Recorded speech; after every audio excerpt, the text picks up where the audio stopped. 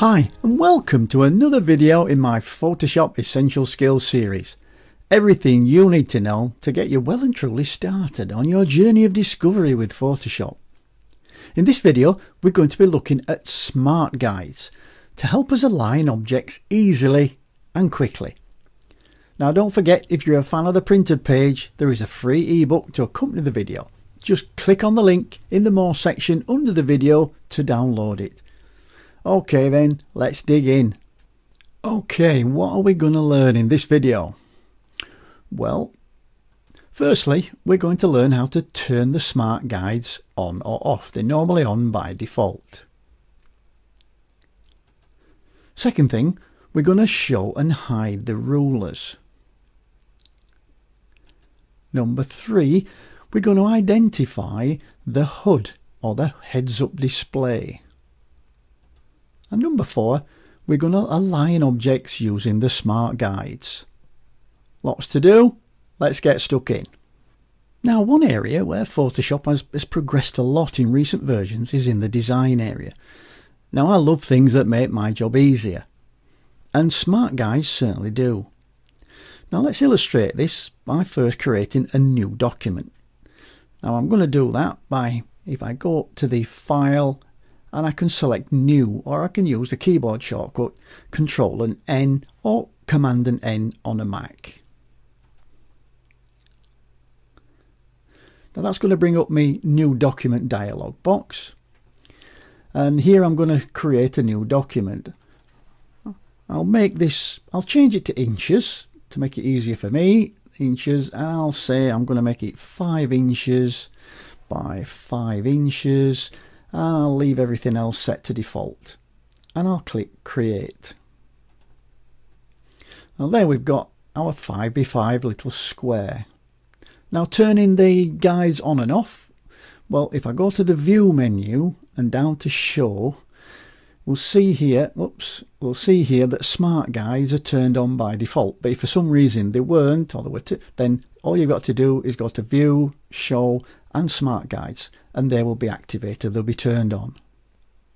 Now the ruler tool, well, this is up here on the top and on the left hand side, and if it isn't there, then again if we go to the view menu and rulers, if I just turn that off, you'll see that the rulers disappear.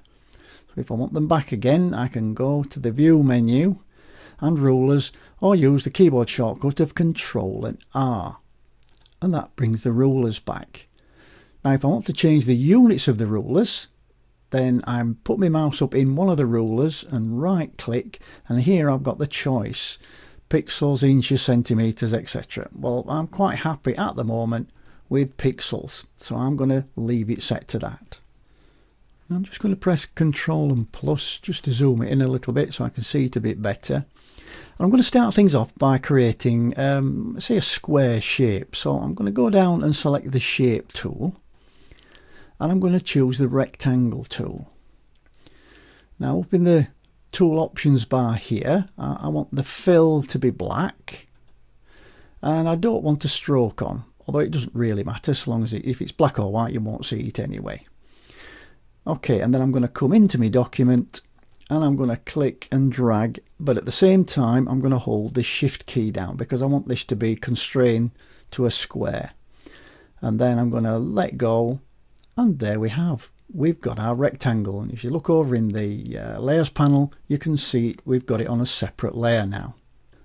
Now I need the move tool selecting, so I can either mouse on over and click on it, or I can just press V on the keyboard to select the move tool. And I want to make sure that my auto select is ticked and that it's set to layer, and then that'll allow me to drag from whichever layer that I happen to be hovering over the top of.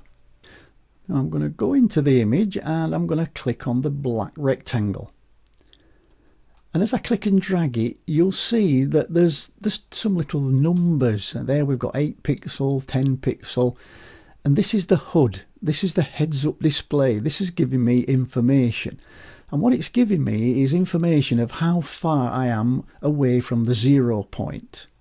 Now the 0 point here, you can see we've got 0 and we've got 0, and the 0 point is the edge of the document bounds. And as I move that around, you'll see that'll change. And we've got a left hand, and we've got an up, or we've got a down, depending on which way we're going. So here we can see we've got 22 pixels and we've got an 8 pixel, but that's the heads up display. That's giving you access to some information. Now as I drag this around, if you watch closely, you'll see little pink lines appearing and then disappearing, and these are your smart guides. And here I'm just trying to find, I want to put it in the center, so I know, well, that's the center vertically, and I can move it down a little bit and I'll find the center horizontally. There we go. Now if I just move away from the object and I hold the control key down, or the command key on the Mac, you'll see that it automatically calculates exactly how many pixels, or whatever the units you've got your ruler set for, is away from the edge of the document. So I'm 82 pixels away from the top, 81 from that side, 180 from the bottom, and 181 from that side there. And if I press the arrow keys while I've still got the control key down, you can see I can move the object around 1 pixel at a time, up and down, and it automatically recalculates on the fly. Now how cool is that? Now okay, if that wasn't great enough, there's more. Now let's duplicate the object. Now I can do that by holding the Alt key, or the Option key if you're on a Mac, and dragging the object. And I can drag it down, and you can see that it gives me some guides to work to, so I can line it up. That's bang in the center, and it's telling me how many pixels I've got in between. And I'm happy with 10. I think we'll leave it at 10. Just leave it there. Now if I decided that 10 wasn't enough, then I can again hold the control key down and hover over the objects until I find the distance of 10 pixels there. And then with my arrow keys, I can make that bigger. So I can say, well, let's take it to 15. 15 pixels I think will look nice as a grid.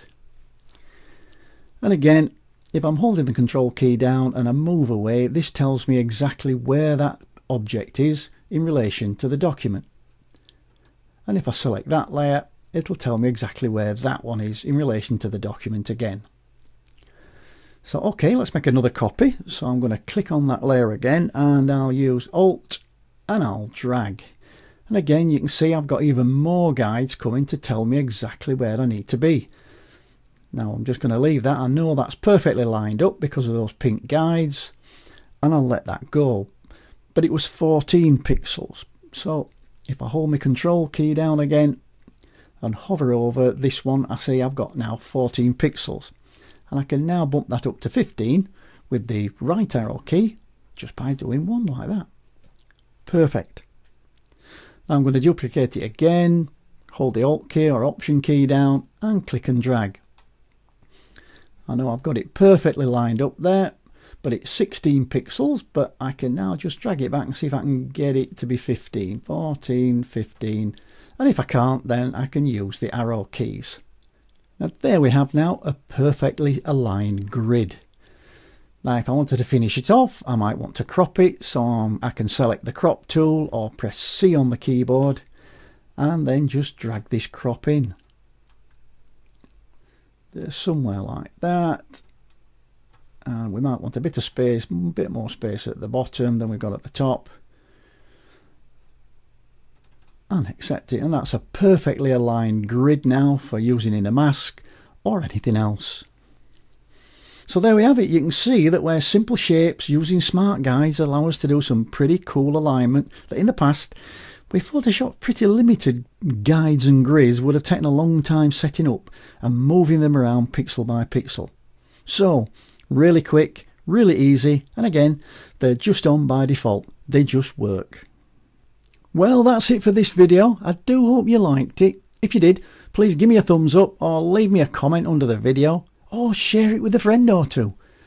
Don't forget to check out the More area under the video for the link to any download files or free ebooks. And please click the subscribe button so when I upload a new video, you are the very first to know. I'll see you in the next video. Bye for now.